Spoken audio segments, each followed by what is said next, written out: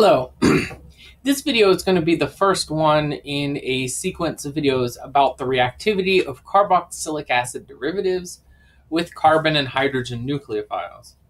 And then generally, just want to, discuss sort of what we mean here.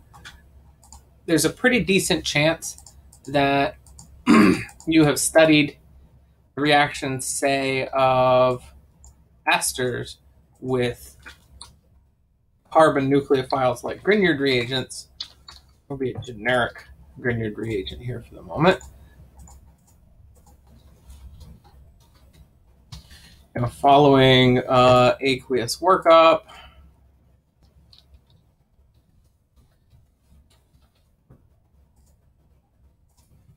and you recognize that these reactions form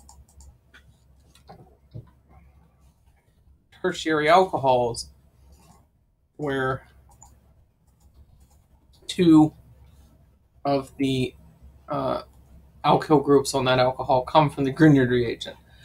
And we're going to end up talking about this reaction and other similar ones throughout the this sequence of videos. But I'm going to abstract it out now to general carboxylic acid derivatives, where there are a variety of things that can fill this leaving group role X. And after initial substitution, you can imagine forming the ketone initially.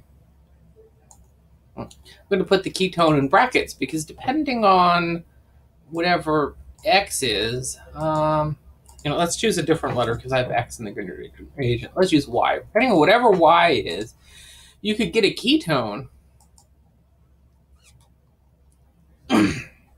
Well, and in the case of the Grignard reagent, you're going to get the ketone, and then you can get the tertiary alcohol.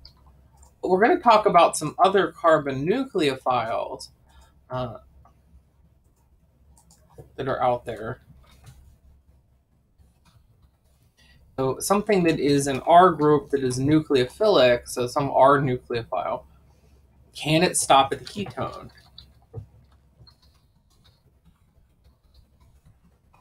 And that's going to depend a little bit on what Y is and what our nucleophile is. Similarly,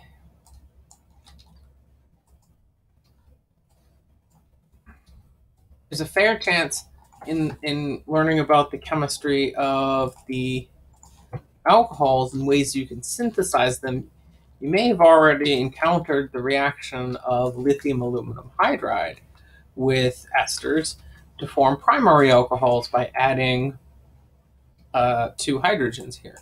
And though with different hydride reducing agents, you might suspect there is a possibility, depending on Y and the nucleophile, that you might be able to stop at the aldehyde.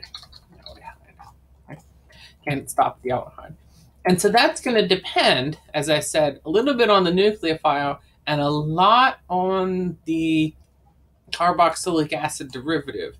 And so in the next, so this video here just sets up the frame of what's going to happen with Grignard reagents and other organometallic carbon nucleophiles. Some combinations might stop at the ketone, while others are going to react again to form the alcohol. And with hydride reducing agents, some combinations will stop at the aldehyde, while others might go on and react, and I need these to be hydrogens, to form the alcohol. In the next video, we'll set up some of the framework in comparing reactivity, and then we'll get on to specific combinations of reagents and derivatives. Thank you for watching.